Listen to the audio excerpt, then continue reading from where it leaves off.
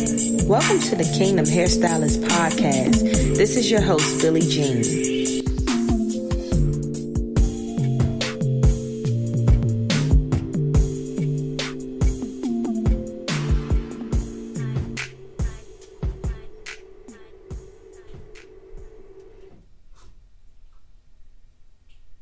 Hey everybody, and welcome back to Kingdom Hairstylist podcast. This is your host. My name is Billie Jean. We are on episode 63, and I just want to say that I hope that you guys have a wonderful Thanksgiving. I pray that even though you might not do what you traditionally do, get together with a lot of people, that you will still be grateful for just still being here, and that God has blessed you and kept you, and that you're healthy and that you're doing well, and just think of all of those things to be grateful for.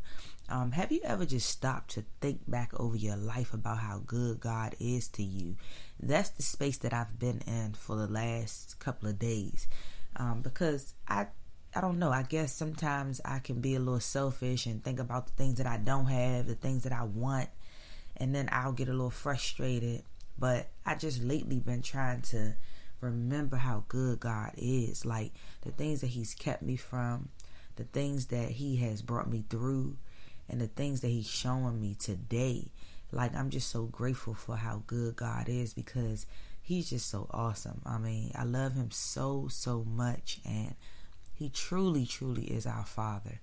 And I just wanted to mention that because I know some of you all may be struggling with the same things when we don't get everything that our heart desires, or when we just feel like we should be in a different space, or we should be further ahead than we are, or whatever it is that you're struggling with. Just remember to think about how good He already is. I told God just yesterday, I said, if you don't do another thing for me, like another thing, I would just be so grateful for the things that you already done for me. Like, you've already done enough. Just thinking back, like over my life, my son just turned 18 last Friday, and of course I was emotional because just thinking back over all the things that we went through, because I was a single mom for a long time, and that was like one of the hardest seasons of my life, and God brought us through. Like, we never went without, even when I didn't always have enough money. Like, we never went hungry. He never missed a meal. He never not had shoes or clothes or those types of things. So I'm just grateful. I mean, just thinking back how he had to have surgery when he was 2 months old. He had a condition called pyloric stenosis, where they had to go in and cut like this muscle so he could digest food. It was the scariest thing I ever been through. I was only 20. No, I was 19, matter of fact. But he wouldn't hold down food. Like, every time I would give him a bottle, he would just spit up.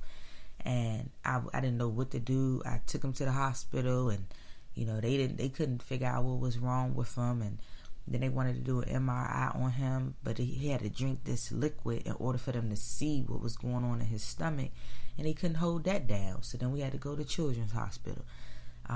You talk about just something so scary. Your newborn baby, you give him a bottle and he just spits it all back out. But we made it through that. And then when he turned 2, he had to get surgery again for his hernia. Then at 14, that's when he got diagnosed with the type 1.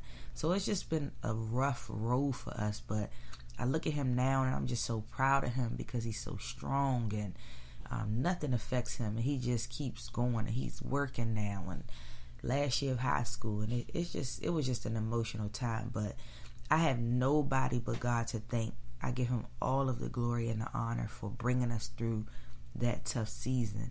And when I met my husband, he was just so good with him. He was about 8 when he met him.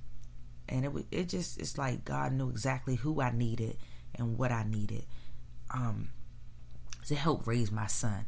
So God is just good. Like, just whenever you get in a space of you just feel so frustrated about things that are not going well now, you have to look back over your life, because you will find something to be grateful for. You will find something and say, well, that's the same God that brought me through that, so I know He'll bring me through this new thing that I'm going through. So let's hop right into today's topic. I titled today's message, God Knows Best. And I thought it was important because of all the things that I just shared to you. But not only that, just to give you a sense of hope and a sense of encouragement that you may want some things. You may want things to go a certain way. You may be believing in God for, a change, like a change in your marriage, a change in your employment, a change in your environment, a change in your family. It could be a lot of different things that you're believing in God for. But, God definitely knows best, and we have to trust that He knows exactly what we need. So God He knows our hearts, and He knows what we desire before we even ask for it. A lot of times God gives us these dreams, and we can't shake it. Like, it be things that, you just want to do, and you just don't know how to shake it. But in those moments, you just have to continue to pray and ask God, like, these are the desires of my heart, God, and I don't know how to get to it. I don't know where to start, but I know you know best. So I need you to help me and guide me, and you have to come to Him first. A lot of times we want to do a lot of research. We want to go to all these different people before we even sit before God and just ask Him, like, is this a dream you gave me, or is this something I gave myself? And if it's something that I'm supposed to do, Lord, help me get there. Help me be there. Help me, just order my steps so that I can do it the right way, so I can do it the way that you want me to do it. But just, even if it's something that seems so far out of your reach, you can still ask for it anyway. But just make sure that, like, whatever you're asking God for, that it doesn't take His place. Because a lot of times, we'll ask for all these things, and then God will give it to us, and then we'll idolize it, and we'll let it take God's place. And that's not what we want to do.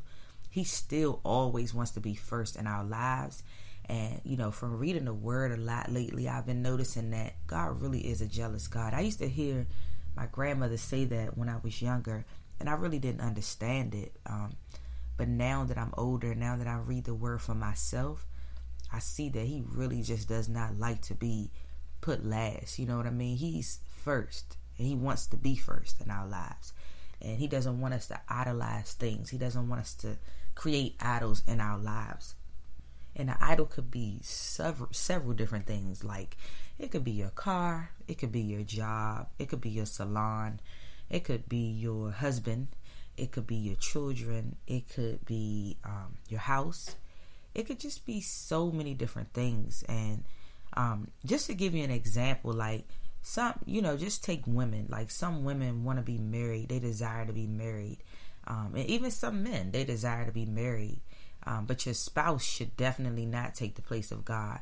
I told myself when I got married that, I would definitely keep things in order, that God would be first, my husband would be second, and then my kids would be last, and then, well, not last, but next, and then my business would be after my kids. And so I've been doing that. I've been keeping that order. That's the order that God wants everything to be in. And so I always make sure that I give God the honor, over my husband. And I don't post my husband more than I post God. Like, it's just the order of respect. But my husband knows that I love him dearly. And God is the one who gave me my husband. So it's nothing wrong with loving your husband, loving your spouse, loving your wife. But definitely keep God first, because God keeps everything in order. He keeps everything in line. If you love God the way that you're supposed to love Him, then He'll, work in your marriage. He'll align everything the way that it's supposed to be. But He just wants to be first.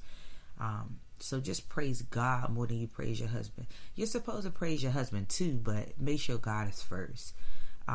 What ends up happening when we do it in the opposite order is that a lot of problems will arise in the marriage. And then you just going to have to turn back to God anyway. So you might as well keep God first at all times. God wants to give you your heart's desires. I always keep reminding myself that too, even before saying that, He knows what's best for us. He definitely wants to still give you great things because He's your Father. Just like if you ask your earthly father for things, He wants to give it to you, especially if He has it to give to you. He definitely wants to give you things. That's what He desires. A lot of us grew up spoiled. If we had our earthly fathers in our lives, we got a lot of different things that we wanted. I know I did. But today I basically wanted to focus on the story in Samuel because I don't know if many of you have read 1 Samuel, but I always read 1 Samuel.